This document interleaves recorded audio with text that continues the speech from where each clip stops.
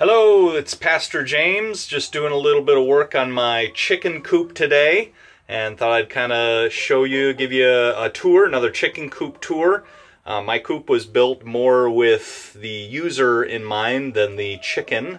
Not to say that it's not comfortable for the chicken, but I tried to design this coop for ease of use with a northern Michigan chicken owner in mind, since it gets very snowy and very icy and very cold here.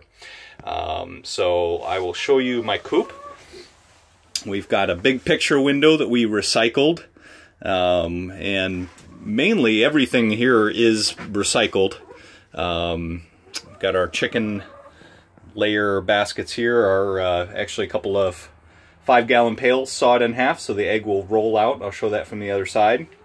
Our flooring is concrete blocks, and today I'm actually going to be putting down on top of that this stuff, which I'm hoping, you can see the side profile, will give some aeration underneath and maybe keep it all drier. That's the idea, at least. Let's see where the chicken run is accessed right here. They're wanting to come back in, but I am not going to let them until I'm done.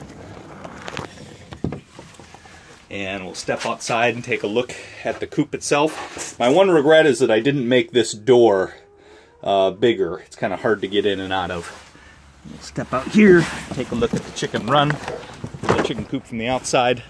When we were doing some work on the house, we had extra materials and we just built this into the side of the house. And here is the run out here.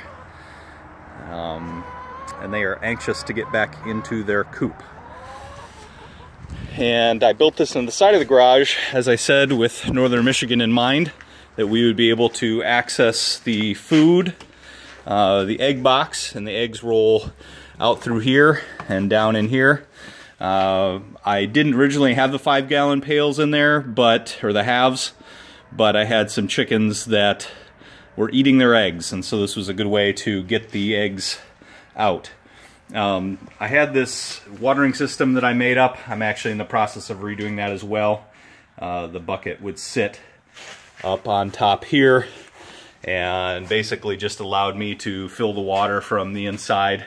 Had heat tape wrapped around it, and yeah, but that dripped a lot. So now I'm going to be switching to some horizontal chicken, call them chicken nipples, that the chickens peck at and get the water out. So that's today's projects, and I'll show you a recap when I'm done.